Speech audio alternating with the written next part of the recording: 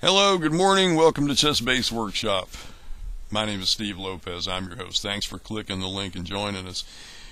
Way back when, I'll start with a story because, I'm getting old and that's how we do things when you get old.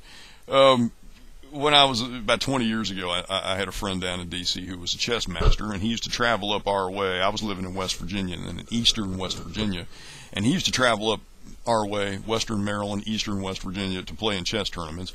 And he took a great interest in my game. He thought I had the makings of a decent player, and he invited me to take chess lessons from him. Now, the guy was my friend, but they weren't going to be free. I mean, I was willing to pay him for his time. But where the problem, I never took the lessons, and where the problem was, it wasn't the money was the problem. The problem was I had to drive to where he lived, and it was about an hour and a half, hour and 45 minutes to get there one way. And it was not going to be possible for me to spend between 4 and 5 hours one night a week driving to D.C. to take a chess lesson for an hour. It wasn't a money factor, it was a time factor. That was the issue. I did not have that kind of time. The beauty of what we're going to look at here, and of course, last time around in Chess Base Workshop, I went on at length as to why analyzing your own games is very important. So I don't need to go through all that again. But the beauty of the analysis features within Fritz is that you can run them anytime. You don't have to chunk out part of your day to run the analysis features. The best time to run analysis is while you're asleep. It takes time. Now, you can set up Fritz to analyze your games at some paltry little amount like 5 seconds a move. And we have people do that, and then they write me emails and complain that the quality of the analysis isn't very good. To which my response, were I not a nice person, would be, duh. To get good analysis out of a chess-playing engine, you have to give it a reasonable amount of time to contemplate a move. You have to, 5 seconds a move is not long enough. You have to give it a great deal more time than that. But consequently, what tends to happen is that it takes the chess engine literally hours to analyze a game. Usually 2 to 4 hours is about what it's going to take to get a reasonable analysis out of the engine. Now, your mileage may vary. Okay, some people may have a much faster computer, have it analyze a game at 90 seconds a move, and have it only take an hour, and that's fine. But typically, over the years on the hardware that I run, usually it's about a 2 to 4 hour process to have an engine analyze a game. The cool part, though, is that you can chain the analysis. You can have a program analyze more than one game overnight. But the best time to do it is while you're sleeping, because you're not using your computer, you're sleeping. So why not run your computer and let Fritz do its work while you sleep?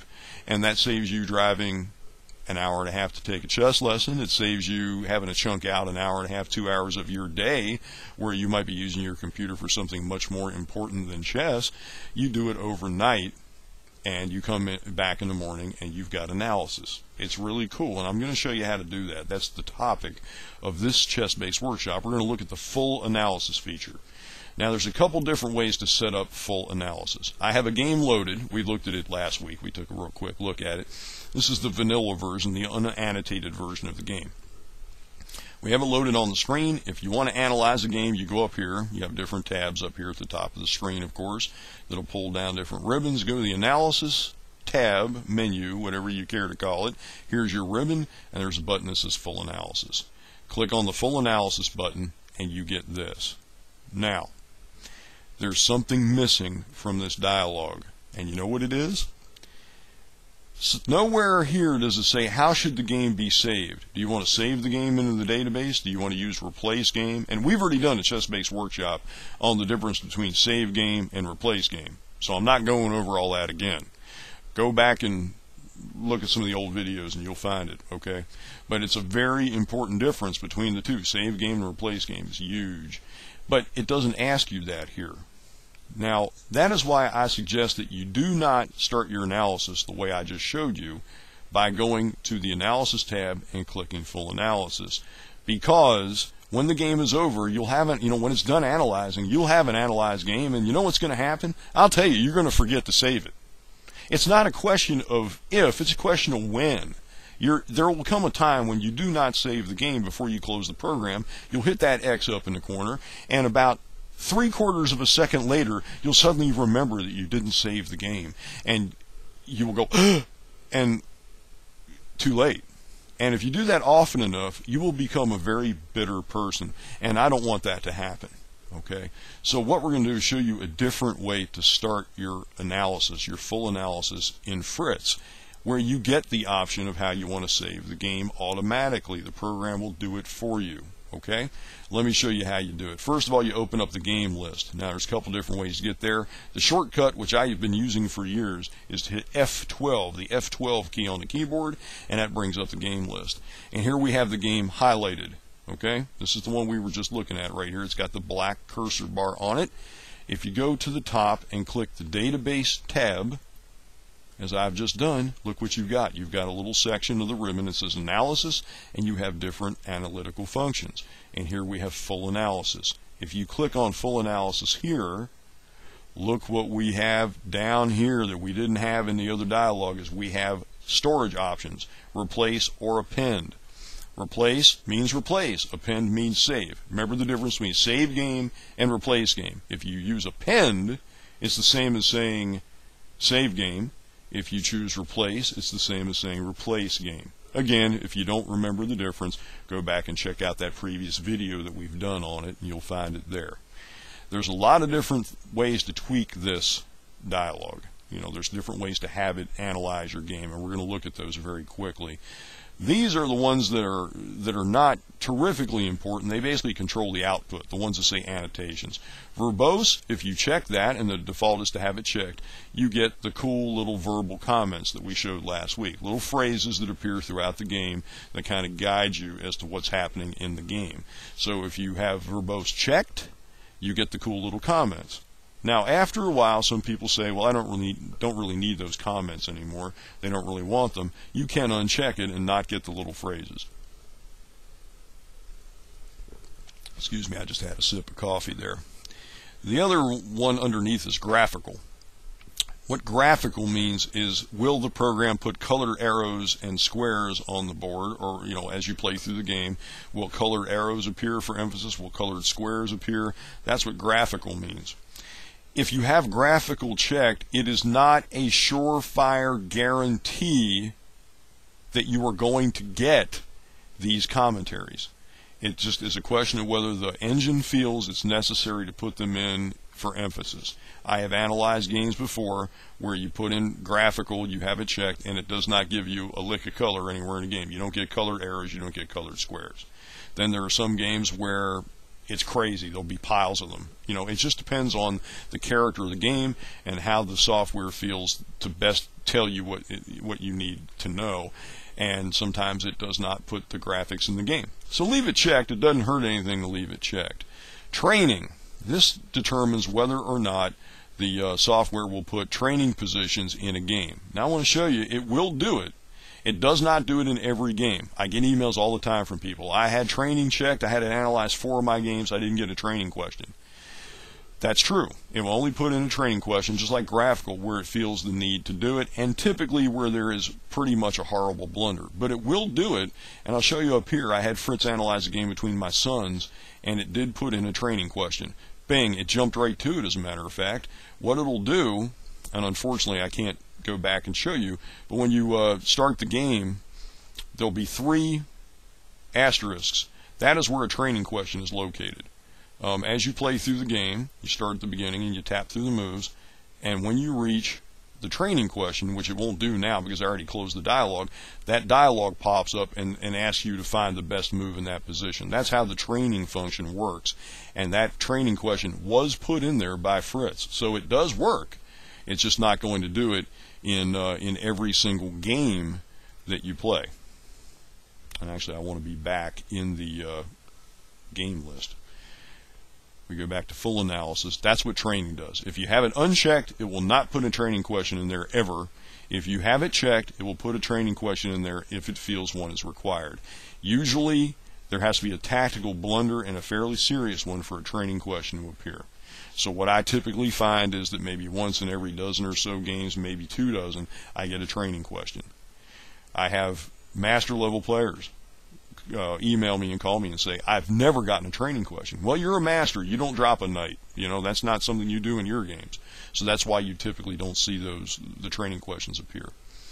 Opening reference. You'll notice that when you open up a chess book or chess magazine, they frequently have references to other games. You know, you get about 8 moves in, and here's a reference to a game played in Vic-on-Zee in 1988 between Tiemann and someone, and it's all there in another little variation you can play through.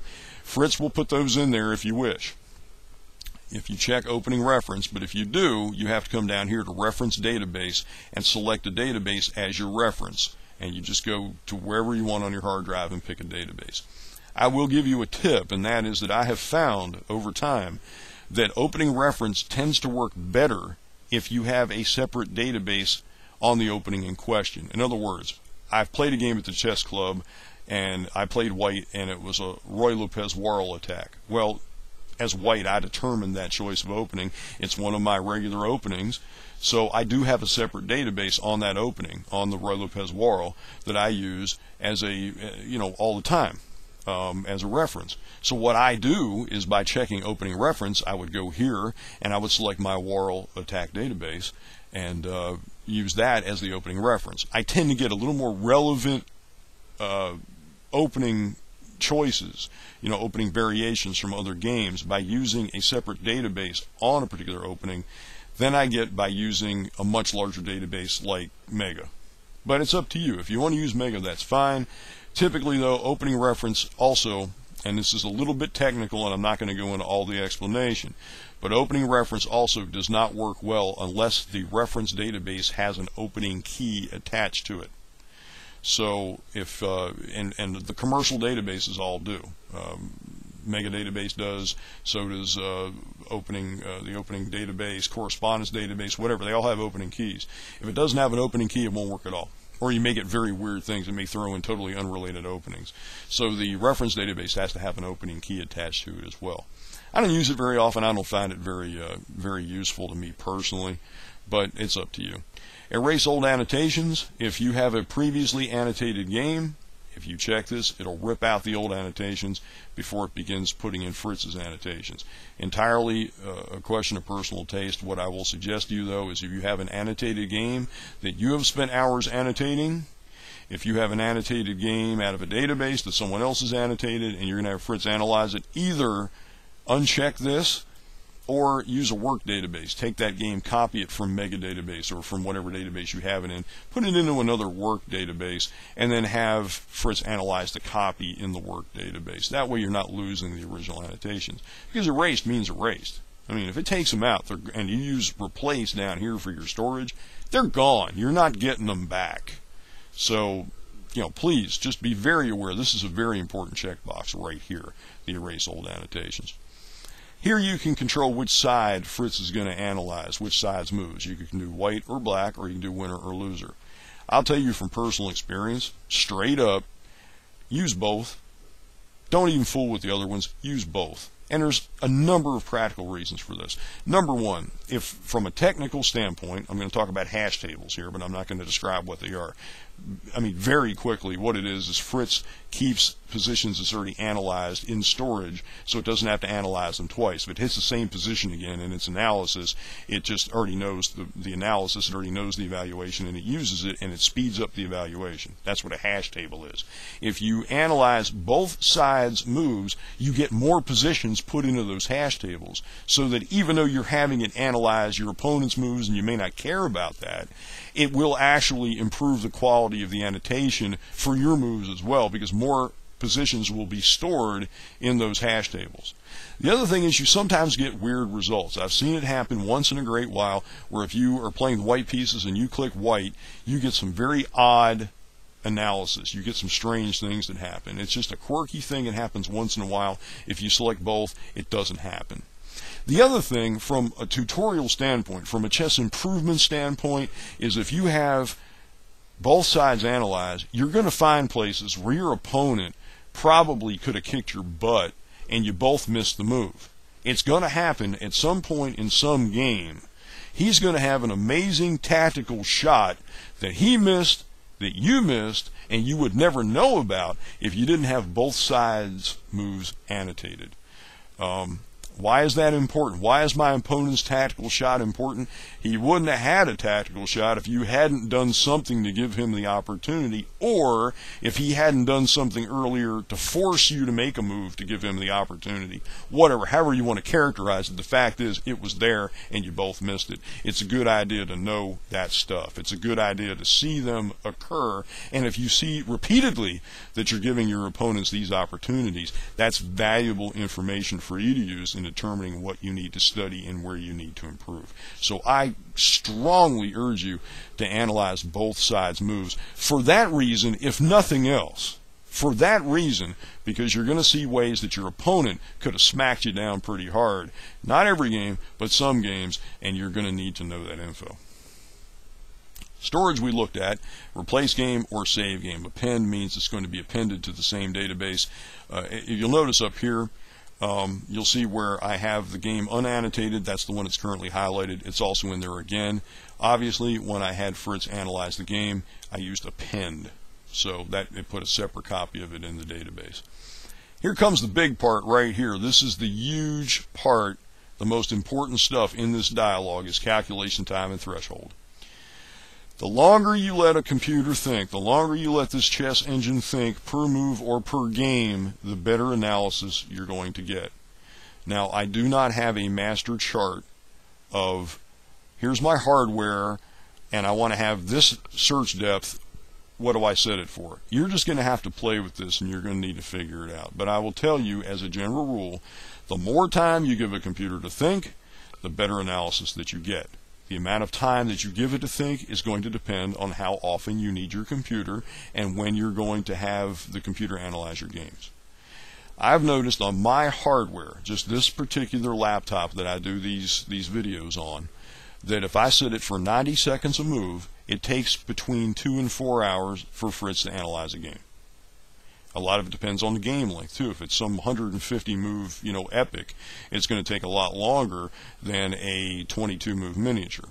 So that plays into it as well. That's why there is no master chart. There's no hard and fast rule.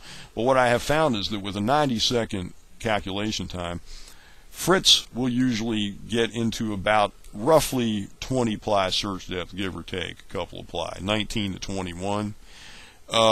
That's perfect.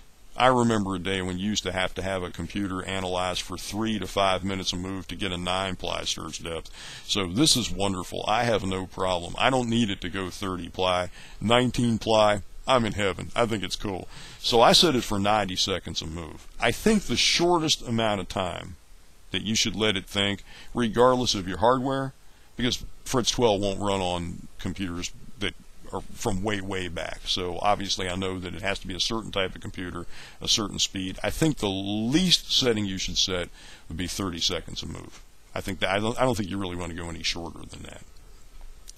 Calculation time per game, I'm not a big fan. It's like playing a blitz game. You sit there and you think, and you get some really good analysis early in the game, and then later in the game you're firing moves off like crazy, just trying to, make time control. That's kind of the way this will work. If you give it 10 minutes per game, as is the default here, you're going to get some moves analyzed really well, and then you're going to get it flying through some stuff as it starts running out of time. Personally, I'd just rather let it take 90 seconds to move and let it take its good sweet time and give me what I want, and not worry so much about giving it X amount of time per game. Threshold. This takes a little bit of explanation. Threshold is a number that is expressed in 1/100th of a pawn. What it does, let me give you an example. Let me set it for 100, which you can type in. You can highlight it and type the number in as I just did. If you set threshold for 100, Fritz will not give you a suggestion unless it finds a move that is better by a pawn or more. That's what threshold means. If I set it for 100, Fritz has to find a move that's better by 1/100th of a pawn, by a full pawn or better, before it will give me a suggestion. So if it finds a move that's better by 1/10 of a pawn, it's not going to show it to me because the threshold is set for a full pawn. Okay? You can set it higher if you wish. If you set it for 300, Fritz will not give you a suggested move unless it finds one that's better by a minor piece or more, by three 100s, by 3 pawns or better. Typically, the higher you set the number, the less analysis you get back. The higher you set the number, the only thing that Fritz is going to point out is gross tactical blunders, where you're dropping a pawn, you're dropping a piece. The other extreme would be to set it for something like 5 100ths of a pawn. If you set it for that, Fritz will pretty much analyze every single move of the game and give you a suggestion for just about every move. The problem with that is, how much better is 5 100ths of a pawn really? I mean, are you, as you're analyzing a game, as you're sitting there across the board from your opponent, are you going to see that? And the answer is no. And is 5 100ths of a pawn better, that much better, that it's significant that you need to bother with it? Personally, I don't think so. If this knight move is almost identical in evaluation to the bishop move that I actually played, I'm cool with that. I'm fine. What I set it for is this, and this was a suggestion that my friend Dr. Bob Paulak came up with, and I like it very much. If you set a threshold for 30, that's about roughly, give or take, a third of a pawn. Technically, it'd be 33.3, but we'll set it for 30. Dr. Paulak has said that a tempo in chess, a tempo is worth about a third of a pawn. If you lose a tempo, you've lost about a third of a pawn. And in his opinion, in my opinion, definitely my opinion, that's about as fine a distinction as you can possibly make as a human player. You can definitely notice if you lose a tempo. It doesn't lose material, but if you lose that tempo, yeah, you'll notice it. I played a couple. I remember very well a game I played at a chess club where if I had been able to make 2 moves in a row, there was this pawn that was threatened, and my opponent knew it, so he kept making threats that I had to counter, and I could never get that pawn back. And the guy sitting at the board next to us was sitting there laughing after the game. He went, "Man, if you just had one more tempo." I said, I know it. If I'd had one tempo, I'd have won that game. Absolutely. So a tempo is about as fine as a human being really can split it, unless you're just a super chess machine like Capablanca. So I suggest 30, or if you like, 50 is another good one. That's a half pawn. You make a move that is a half pawn worse than the best move that Fritz finds. It will give you analysis of that. That's another good level. If you are a beginning player, if you're just starting out, your best threshold is 100. Basically, it will point out where you lost that pawn and how you could have prevented it. Or more. I mean, if you drop with a setting of 100, it'll show you if you dropped a minor piece, you dropped a rook, you dropped a queen, it'll show you a better move. For players that are a little more advanced, a little farther along, I suggest a threshold of 30. And again, that corresponds to about a tempo. When you have set all of these options now, and it's a lot to know, I realize, so you might want to go back and watch this video again, but once you set all these options, you're ready to go. So you click OK, and I'm not going to do it here, but you click OK, and the program will begin to analyze. I will describe to you what it does instead of show you. This is going to be like those cooking shows where they pop a cake in the oven, they go to a commercial, they come back, and the cake is done. We're going to go here, our cake is done, and this is what we have using full analysis. What you will notice, the first thing that will happen, give me a second, I need a sip of coffee. Generally, the first thing that happens is the software identifies the opening, and it drops in an annotation that says last book move. What that does is it goes into what opening book you have loaded. In this case, I have Power Book as the current opening book that I've loaded. And it will identify where the book runs out. So this is the last move that's in the opening book. This is the first move where someone deviates. White played B3 here, which is not a recognized book move according to Fritz Power Book. So that's what you'll see, but you'll notice something very curious, and that is that the program will jump to the end of the game and begin analyzing the final position, and it works backwards through the game. The reason why it does that is that it's always easier to know where you're going if you know where you've been and vice versa. What Fritz does is it takes this information, analyzing this position, and puts it in the hash tables, and then when it backs up one move, then it's going to, as it's analyzing it, it's already got a ton of possibilities in those hash tables, and some of these are going to be ones that come out of this particular position. So it's going to do a better job of analyzing, working through a game backwards, because it's going to store analysis, it's going to store positions and evaluations in its memory, and it just works better when it starts at the end and works backwards. So that's what you'll notice that it does. It begins at the end of the game and works backwards, and it will continue backwards through the game until it reaches this point, which is the first move that was not in the book. It'll analyze that move, and then when it backs up one more and hits what is annotated as the last book move, as you see here, it stops and the game is done. It has analyzed the game. I'm not quite sure how much time this game took. I think it was about 2.5 hours to analyze this game. I set it up, and it was down to, I let it run for about 30 minutes, and it was down into the low 20s by the time I went to bed. So it probably took about 2 hours, 2.5 hours to analyze this fairly short 27-move game. What you will see is I had it set for a threshold of 30.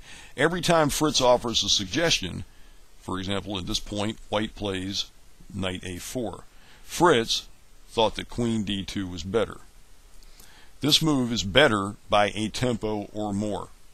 So there may be moves that were actually even, that were better than knight a4, but they weren't so much better that Fritz felt the need to comment. So, for example, looking at the last book move, this is the last position from the opening book where black has played knight e8, white plays 9b3.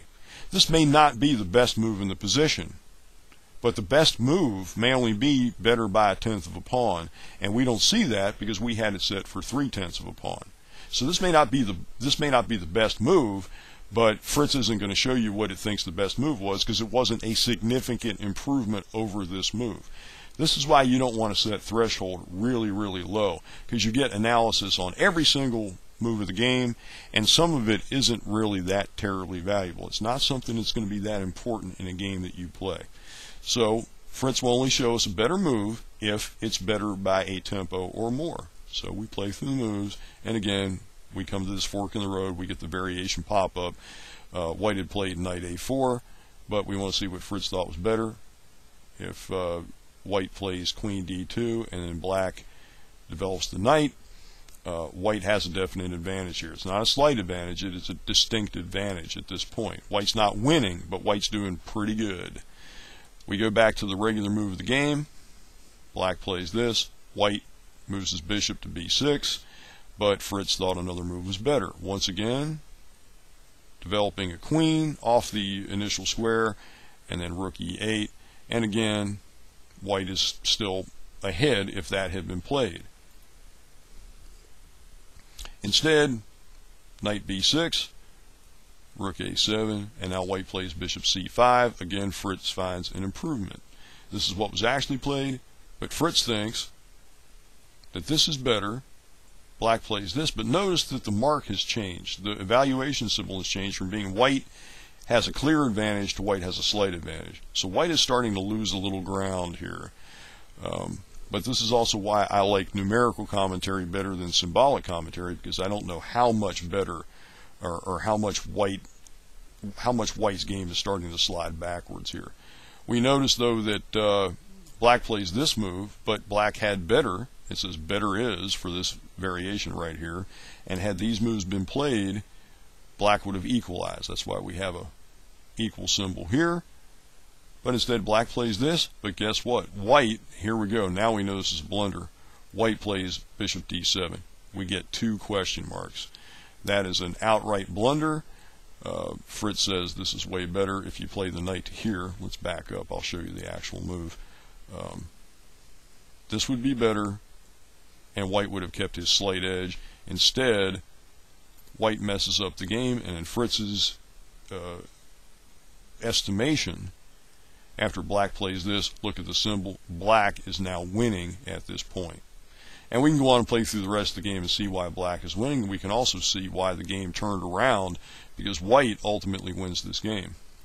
But that's how you basically use this. You're going to set it up, you're going to let it run for a couple hours, and you're going to get evaluations from Fritz, and using full analysis, you get the verbal commentary. You occasionally, in some games, this one we didn't, but in some games you get colored arrows and squares to emphasize points in the game. You get training questions. If there's an outright gross piece-dropping blunder, you will see a training question appear in the game. You will see verbal commentary if you choose to display it. And the cool thing about the verbal commentary, letting the wind out of his own sails is not necessarily that useful from a chess standpoint, but what it does is it points out that something happened here. And if you look, you see two question marks, which you may have missed. If you just look at this notation, if you just glance at it, what you see is important points of the game get verbal commentary. So you look for that verbal commentary, you know something's going on there. That's why I call them guideposts or pointers in the game. So that's how you do it. I will show you one more thing before we leave for the week, and that is this. If you have more than one game you would like to have analyzed, okay? Now, the way you would do it is hold down the control key on the keyboard and highlight the games that you wish to have analyzed. You can highlight more than one game. And when you click full analysis and set up your parameters here, it will apply to all of these games.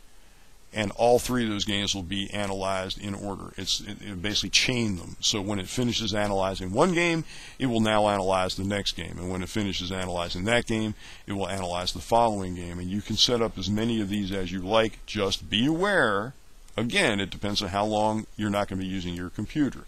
Typically, because it takes 2 to 4 hours to analyze a game, if I'm crashing out at 11 o'clock at night and I don't need my computer till 9 o'clock the next morning, I pretty much can safely analyze 3 games. Once in a while, if it's a real long game, if it's some Ben-Hur epic 125 mover, and you get a couple 3 games like that, you may wake up, get to your computer about 9 a.m. and find out that it's only analyzing the second game, or it's only partway through the third game, and you may have to manually stop the analysis. You can do it. Again, I'm not going to start analysis to show this to you, but while Fritz is analyzing a game, while it's in the process, up in the upper left corner up here, there will be a button you can use to stop it. So you're not locked in. If Fritz is analyzing a game and you suddenly need your computer for whatever reason, you can stop Fritz's analysis and you can get back in and use your computer for non-chess purposes if that is required. But do keep in mind that the cool part about this is you don't have to drive 2 hours to another city to take a chess lesson. You can have Fritz, and typically a lot of chess lessons, that's kind of how they work, is you bring a game to your instructor and he will pick it apart. That's perfectly, that's wonderful, that's great, that's what you need. You need that feedback. But if you can't spend 5 hours driving to another town and back to take a chess lesson, you can have Fritz overnight in a space of 5 hours, analyze a couple of your games, and as I've said before, over time you will see patterns emerge in your games. You will see where you're doing things wrong, and you will see where you need to guide your study, what you need to concentrate on, what you need to key on to become a better chess player.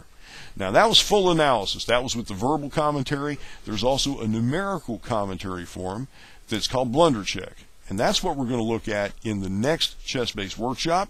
Until then, have fun.